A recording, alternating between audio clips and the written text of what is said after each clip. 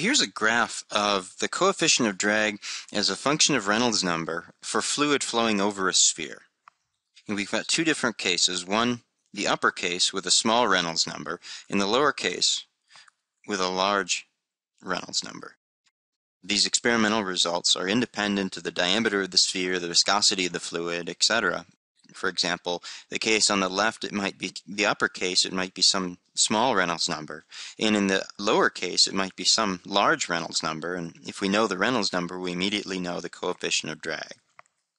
And it's powerful because we've combined all these different parameters, the diameter of the sphere, the viscosity, and the density of the fluid onto one single curve. And it does work, but the question is, how could you figure out beforehand to organize the data in terms of the Reynolds number and the coefficient of drag? So to figure out these dimensionless parameters, we'll use what's known as the Buckingham pi theorem. And the first step, which is often the hardest step, is to choose variables or parameters that may affect the experimental results. And this is challenging because it's hard to see it at the beginning. So what we ultimately want to measure is the force of drag, and the parameters that might affect it, I would say the velocity of the fluid would affect it, the viscosity of the fluid, the density of the fluid, and I would also expect that the diameter of the sphere would affect the experimental results or affect the force. So then you count up the number of variables that you would believe that would affect the experimental results, and this number of variables, give it the variable name k. And in this case, k is equal to 5 because we have 5 variables. The second step is to choose what are known as repeating variables for the analysis. And when you select these variables, don't include what's known as the dependent variable. So in this case, our dependent variable would be the force of drag. So we can choose whatever we want. Let's choose the diameter of the sphere, the velocity of the fluid, and the fluid density as our repeating variables. Third step is to count the number of dimensions that we need to consider.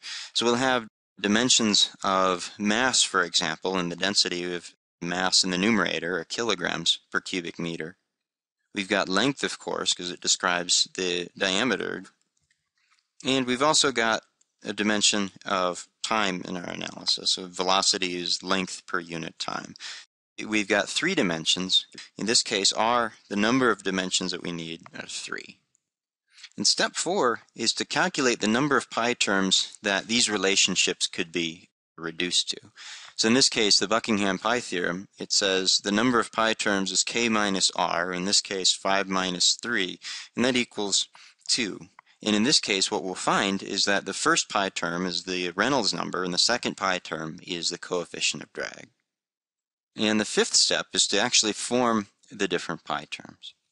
To do that, we're going to say pi 1 is equal, let's use one of our non-repeating variables, the viscosity, and we'll say viscosity times diameter to the a power, velocity to the b power, and the density to the c power. And our goal is to rearrange these to figure out exponents a, b, and c such that there are no dimensions for this pi term. And these 3 parameters are what's known as our repeating variables. So we'll repeat these 3 when we calculate the second pi term. Say the dimensions of viscosity are units of mass per length time. The dimensions of diameter is length, and we're going to raise this to the a power. The dimensions of velocity, meters per second, or length per time, raised to the b power. And the dimensions of density are mass per length cubed, and that's raised to the c power. So for each of these dimensions, we can write an equation. Let's look at mass, for example. We want in our pi term to have dimensions of mass to the 0 power. So we've got mass in the first term, we've got mass in the numerator of 1, and there's nothing in this term, but in the density we've got mass raised to the c power. And let's do the same thing for the length. Again, we want no dimensions of length. In the first term, the viscosity, we've got length scaled to the -1 power. And in the diameter, scaled, we'll say the a power, plus b for velocity, and we've got length to the -3c power. We'll do the same thing for time, -1 and -b. We've got a series of 3 equations and 3 unknowns. And what we find, C is equal to -1, A is equal to -1, and B is equal to -1. So if we write this out, pi1 is equal to the viscosity divided by the product of the diameter, the velocity, and the density. So make sure we're doing it right. This better be a dimensionless term. So we've got in the numerator kilograms per meter second for viscosity, 1 over meters for diameter in the denominator. We've got seconds per meter, the inverse of the velocity, and finally meters cubed per kilogram. Kilograms cancel out, seconds cancel out. We've got meters cubed in the denominator and meters cubed in the numerator, and we've indeed done this right, and we get a dimensionless number for pi1.